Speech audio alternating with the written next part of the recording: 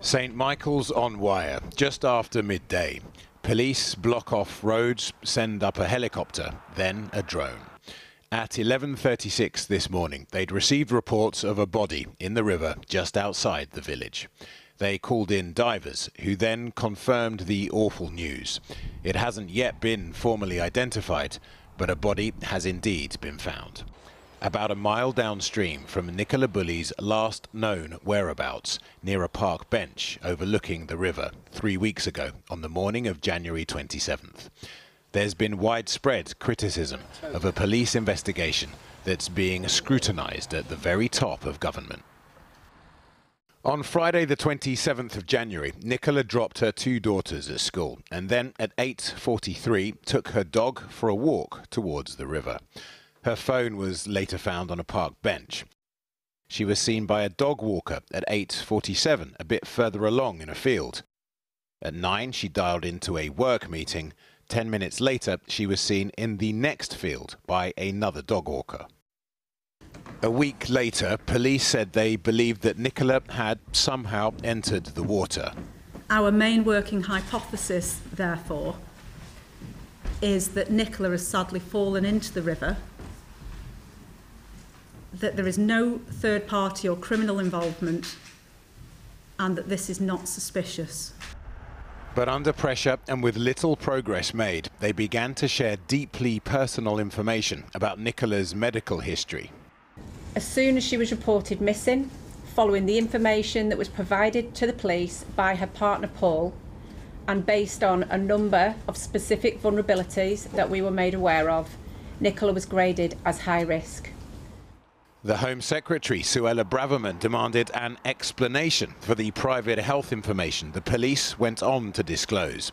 Lancashire Police referred itself to the police watchdog and promised an internal review, followed by a high-level intervention from the Prime Minister.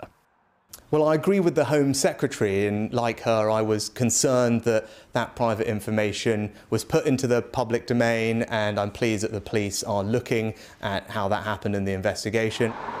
The context: would the police have been so free to share the personal health records of a missing male? There is a wider issue about the way in which the police has dealt with particularly violence against women and girls, and of course with standards around misogyny and around approaches towards violence and abuse within police forces themselves.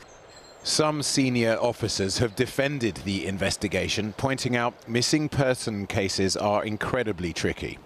Lancashire Police say procedures to identify the body they recovered are ongoing, and the death is currently being treated as unexplained. They add that Nicola Bulley's family have been informed of today's sad developments, and their thoughts are with them at this most difficult of times. Well, former Metropolitan Police Officer Simon Harding joins us now. Of course, the body has not been formally identified, but what do you make of these recent developments?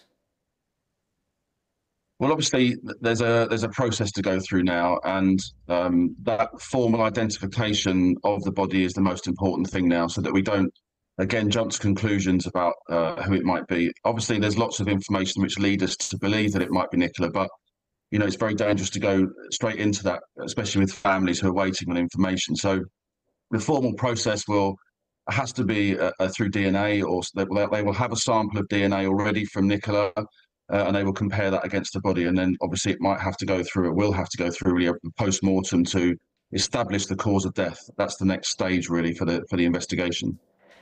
And people have been and will go on asking questions about the police search, because it has been 3 weeks since Nicola Bulley disappeared.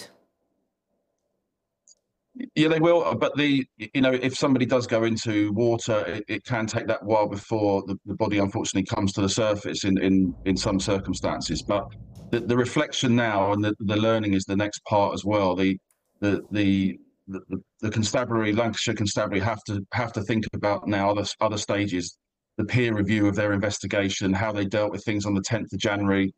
The IOPC are in there as well, looking as an independent body. The Lancashire are going to have their own their own internal investigation. So these are the things now to sort of promote that transparency in what they've done. What questions will the police now be asking themselves, do you think? I think they'll look at all the different aspects of the investigation, what went well and what didn't go well. And obviously the main focus of the press and the public has been in the messaging. That's the thing that really from the outset hasn't been particularly well received. And I think it was a little bit confusing. It gave the opinion that they were ruling out everything else when essentially everything is on the table all the time. You know, all the different hypotheses they talk about should all have equal weight. And you want to make sure this isn't luck than judgment, really. You know, there could have been other circumstances surrounding this, and they just need to make sure in the future that look back, take a step back, get an independent people to look at it, perhaps another force to peer review, and really go through it with a fine-tooth comb. And how unhelpful do you think the presence of social media sleuths has been on the scene? Well, it's going to be incredibly unhelpful because you start taking away officers who could be deployed elsewhere on the lines of inquiry that the senior officers want them to do, having to go through all these different stories and made up things that people are putting on social media, because you have to just really make sure that they are not true, and that can take away your resources. And it's a very very difficult investigation when people start doing what they've done in this particular case. Okay, Simon Harding, thank you very much for that insight. Thank you.